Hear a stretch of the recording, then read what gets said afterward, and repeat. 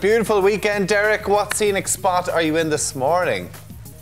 Yes, Tommy, good morning to you guys. Back at base, we are live here from Balbriggan in North County Dublin. Look at that, we're right onto the coast here this morning. We're going to be taking you around the harbour over the next few hours. Guys, just take a look here, right over my shoulder. That is Ireland's second oldest active lighthouse, following Hookhead down in County Wexford. That's the oldest in the country. Balbriggan Lighthouse here, just at the end of the pier. A beautiful, beautiful weekend right up and down the country. Glorious sunshine, wasn't it? Hope you enjoyed it. Unbelievable. It's freezing this morning though, Derek. Really cold out there. It's a real strong smell of fish here in the working harbour. My cameraman Martin is delighted with that. Are you up for it?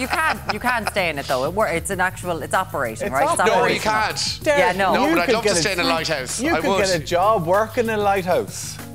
Do you think so? Yeah, imagine the weather. I'd be small enough. I'd be handy. I know, I keep forgetting my gloves.